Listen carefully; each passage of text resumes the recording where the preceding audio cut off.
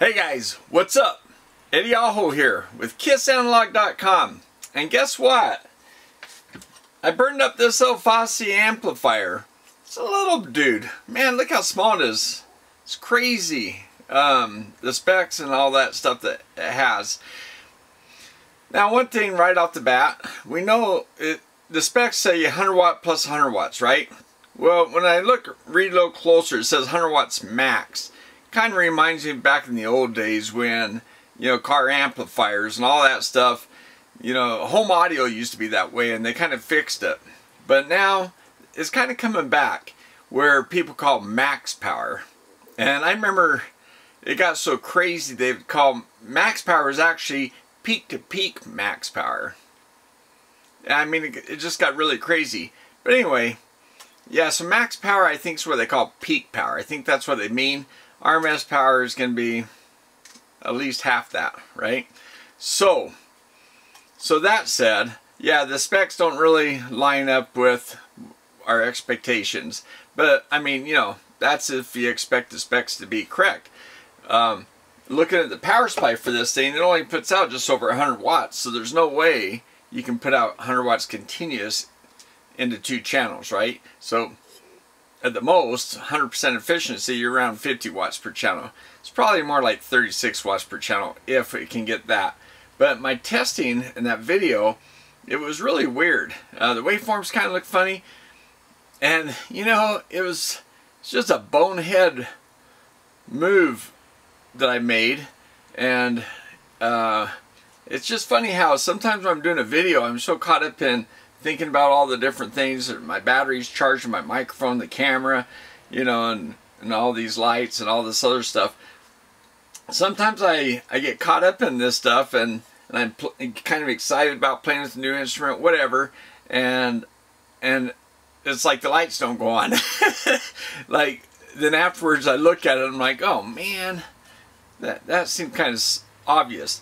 Anyway, the thing is you know, I usually check myself at the bench before I apply power, especially from an input to an output. I ohm it out, which I did. So I ohmed the speaker negatives to the RCA jack, and I had good continuity there. So then I actually ohmed it to the negative of the 24 volt supply coming in, had continuity there. So that's the part that I'm still a little bit, well, not a little bit, that's the part that I'm so confused about. How did I get continuity between those? Because as, I'm going to put his name here, I forget, he pointed out, and I was like, oh yeah, you're right, that they're bridge tied loads. So you have 2 transistors on one side switching on and off the current, kind of like a push-pull stage like on that Class A amplifier. And then you have another set doing the same thing, and they're 180 degrees out of phase. So one transistor up in this corner is pulling the signal up, and on this side where you have 2 transistors, that bottom transistor is pulling down, so you're stretching the signal this way, comes back to 0, stretches it this way. That makes sense to you. So what that means is that the plus terminal is tied in between 2 transistors. It's a bridge, so there's 4 transistors, okay, tied together, and this plus gets tied between the center of 2 of these transistors on one side. The negative gets tied to the center of 2 transistors on the other side. So that's how, between the 4 transistors, you know, you got 4 transistors right here, right? And top and bottom turn on, they turn off, top and bottom turn on. So when you have a sine wave, it does this kind of thing, you know. And so you don't have a ground. You kind of do have a ground. The filtering on these things, they'll do this common mode filtering, where the ground's the common point. It's not common to the speakers. You know, the speakers are tied, so they're isolated from each other. Plus and minus, the minus on each speaker has, there's no tie between them.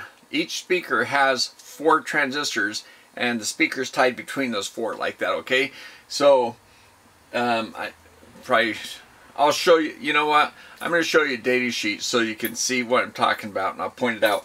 But and you know, it's like I've done so many Class D amps, I should just know that. But this thing's so small, I didn't know if they would use, so to have a left and right channel you have to have 2 chips. And I guess I didn't think that they had 2 chips in there, which they do, which is pretty amazing that they stuck 2 of the TI chips in there, the 3116 chips. I guess I assumed they had 1 chip and they weren't tied in a bridge tied configuration. There's 2, you know, 2 transistors tied to a ground. I guess I was just assuming that. I never really thought it through, honestly. And I did check with the ohm meter. I remember thinking like, okay, how are these tied? I want to make sure I have them tied. So before because once I tie my audio analyzer, now the way I tied it, that's another thing. Being kind of lazy and be quick, and it actually works pretty well. I take the plus, there's actually a plus minus, a differential input, and for both the input and the output. So I can use both of these connections. So it's kind of like using a scope, where you use 2 scope probes to tie across, say something like this, and you don't use the grounds, or you tie the grounds together. They're already tied together on the scope, but you use 2 scope probes to get a differential probe. But I have a bunch of differential probes back here, so I'm so used to using differential probes. I could have used a differential input for both the input reading and the output reading on this, but I was using the alligator clips on one, and I thought that was going to be good enough, and usually it is. And so I ohmed them to make sure they had this right, that they're all grounded together, and it looked like they were. That's the part I'm still confused about, is how did I see continuity between those things? Unless it was already pre-failed or something, which is possible, I guess. But man, for this thing to run as long as it did, you know, either pre-failed or doing what I was doing, is pretty actually remarkable. So you got to hand it to these little TI chips and this Fosi audio amplifier to hang in there as long as they did under poor measurement conditions. Wow.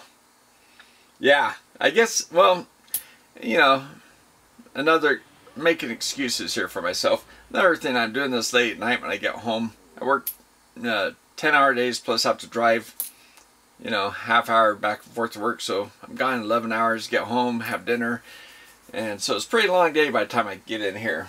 So hit the like button, even though I screwed up on this. I'm pretty sure I screwed up. I had to have. So yeah, these chips are pretty rugged. They're thermally protected. They have all kinds of over protections, and you know, I've never hooked one up wrong like that before. If I had, I wouldn't have done it twice, I hope. But anyway, I've never done that before, and I think what I would have expected is that for there to be an immediate issue, you know, not for it to work as long as it did before it finally gave up. So, and I think the reason why it did is because the input on this for the TI chip, I believe, is differential. Even though they're using RCA jacks, which is kind of interesting. I think we're gonna go in here and take a look, but I think they're hooked up as if it's like an XLR input, like a differential input, meaning that the plus and minus are going into the op amp or into the drive circuitry equally. They're not looked at as a plus and a ground. They're looked at as a plus and a minus, and so essentially a balanced input is what I'm saying, I guess. But even though they're RCA jacks, which are single-ended inputs, meaning one end's tied to ground, I believe the way this chip works, well, I know the way the chip works is it's differential input, and if they followed through with that, maybe that's how it would have worked. Because as I tied them plus, you know, the grounds together on the input and the output, which would have it would have made some weird measurements, and that's why I might have been seeing these weird measurements, because my ground on the output would have been tied to, would have essentially bypassed the bridge on one side. I would have been tied to the ground down here, because it's plus and ground where the two transistors. So I would have been tied to the ground on this side and to the center of the transistors on this side. And I would have been tying that ground on the input to the input. But if the input, all it was doing was I was forcing it to be referenced to that same point, which it's really crazy. I would have never thought how that would have worked.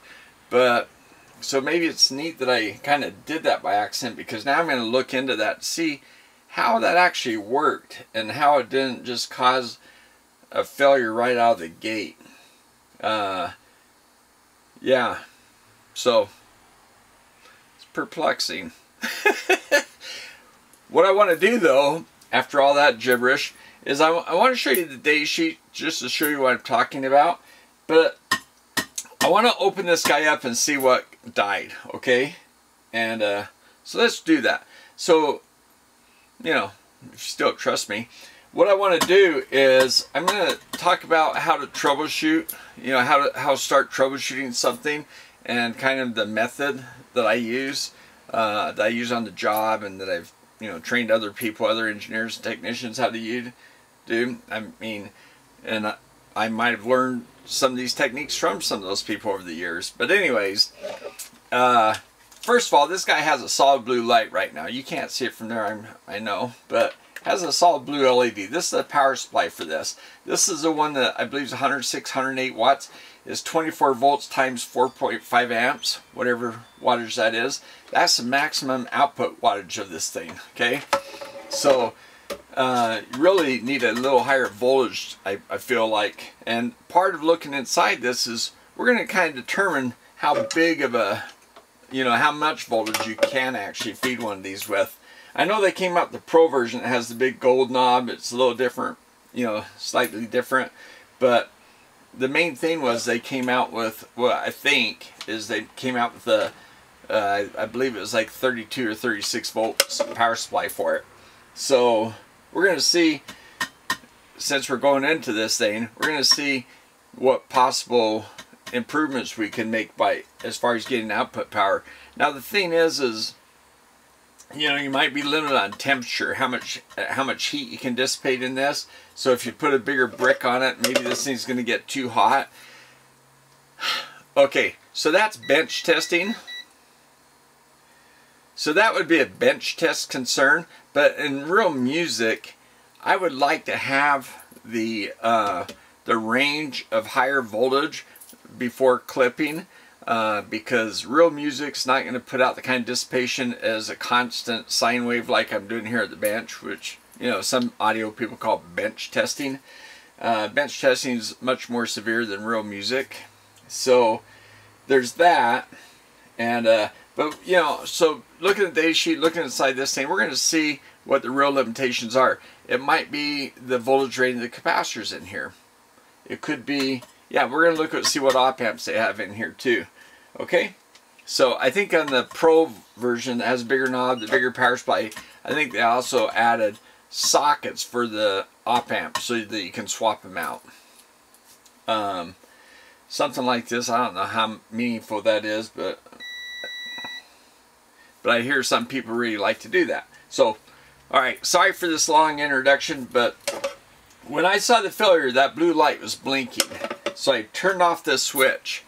And I thought that would have done a hard turn off, and it didn't. It did not, which made me think like, wow, I thought this was, because it's a mechanical toggle switch, I thought, and because it's a low voltage input, I thought that would have, this power would have came to that switch first, and it would have cut off everything. But I still had a short, even after I disconnected this. So this blue light was blinking, telling me that it was an overcurrent. And so what this guy would do is he'd go into like a hiccup mode, and he would say, whoa, fault, overcurrent, shut down power. And then he'd wait a moment, maybe a second, maybe less, turn back on again to try to reboot, you know, using software terms. But anyway, he would try to hiccup, try to come back up, and he would see the fault, go back into fault mode, and so you'd see the light blink on and off, which I did see that. So that's a bit of good information. We know that this guy, when I disconnected, this guy physically disconnected it. When I turned off the switch, it was still blinking. I'm like, what the heck? So when I physically disconnected, it went solid. I'm like, okay. I wasn't sure if that light was always blinking or not. Couldn't remember. So I thought, oh, well, maybe it is a blinking light. But when I removed it, it stopped blinking. I'm like, wow, that's disappointing. I would have liked to have a real mechanical switch versus, you know, a soft switch where you push a button. You know, the thing's in hibernation, you hit the button, it turns on. Kind of like this Signet scope back here, that's the way that works. My GW Instech up there, it's got a hard switch. When I hit it, it physically shuts down. So, I mean, you electrically break the connection.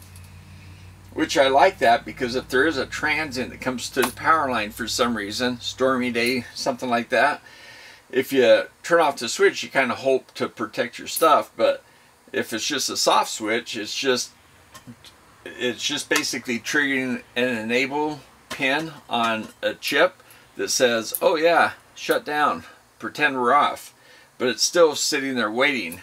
But in that last test, when I turned on the switch and we saw that spike, when I turned it off, we saw that spike.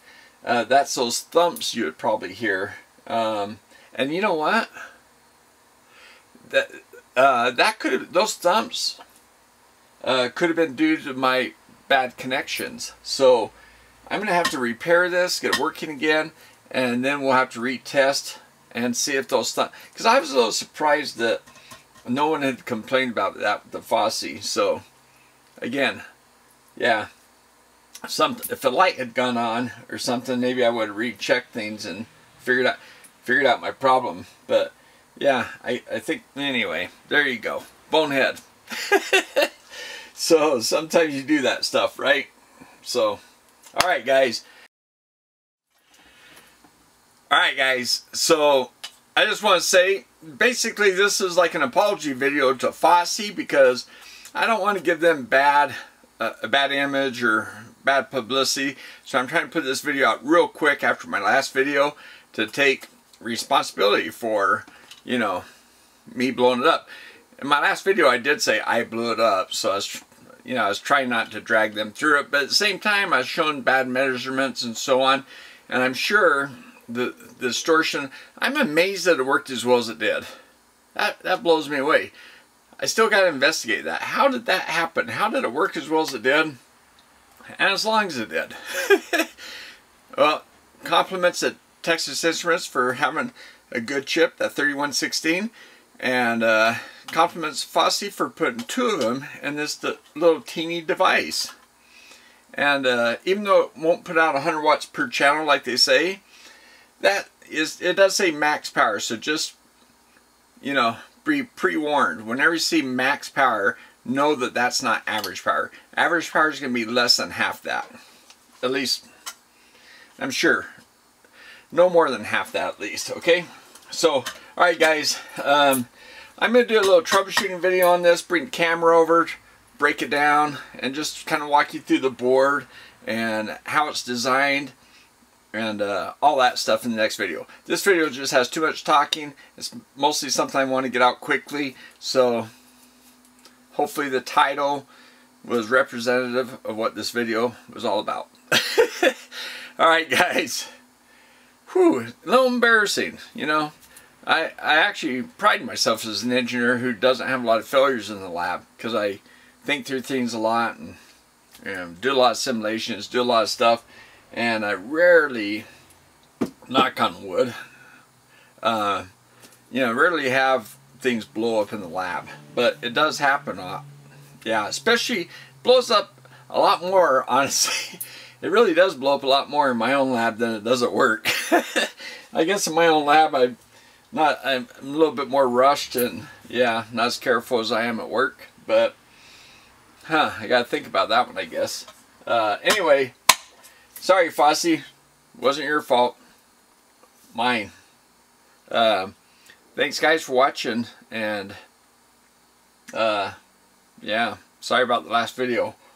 And I'm going to put the name of the guy who pointed that out to me, and it was like a light going on in my head going, oh crap, I did open this up to look to see if there's 2 chips in there, because if there's 2 chips they can do that bridge tied load kind of thing. They call it bridge tied load, and if not, and anyway, whatever. Okay, I'm going to show you this little kit. I opened it up and then I thought, oh, I should have just showed you guys this little kit. This is Pickwick. This is a Canadian tool. It's freaking amazing, especially when you need small tools, big tool. Anyway, I bought my first one of those probably 30 years ago, a long time ago. I think it was probably longer than that. I think it was when they first opened, when they first came out. And so I bought this kit on Amazon. And anyway, we'll talk about it next video. I'll put a link down below for cool tools. I appreciate you guys using my links down below, and appreciate all my Patreons. And yeah, I appreciate all you guys watching the video. If you like the video, that's a free way to support it. Use the links. That helps. It doesn't cost you anything to support the channel that way either. You become a patron for as little as $1 a month. Watch me blow up things like Bonehead. And yeah. Alright, thanks guys. Oh, and there's a super thank you button. Buy me a cup of coffee. Maybe that'll keep, you know, maybe a little caffeine keep me from doing this stuff. Alright, just hit the like button. That's all you need to do. Thanks guys. Appreciate you watching. See you next time.